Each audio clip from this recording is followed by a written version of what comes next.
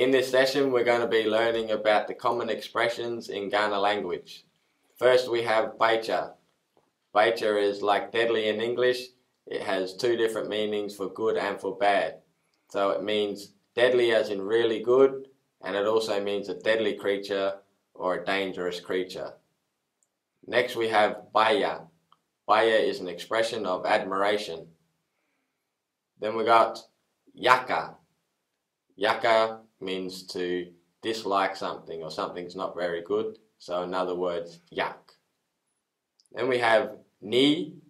Ni means yes. And Yaku. Yaku means no. We have Woinchi. Woinchi means maybe. And Diari. Diari means true. We've got Madlana. Madlana means nothing. And then we've got Madlari. Madlari means finished. We've got Bidna.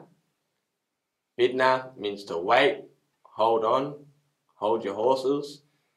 And then we've got Ngai Chalya. Ngai Chalya means thank you or my dear. And then we've got Yakalya. Yakalya means sorry. Then we've got Ngai, which means I or me. Ngatu, I did something.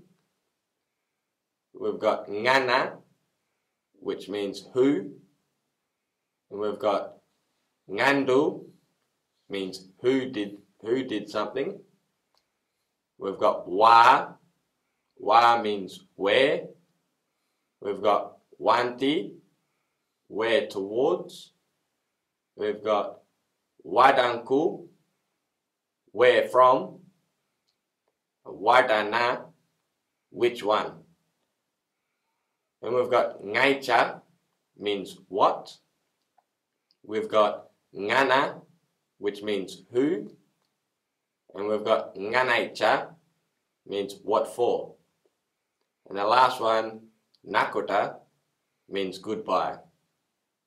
So these are a few common basic expressions in Kaurna language.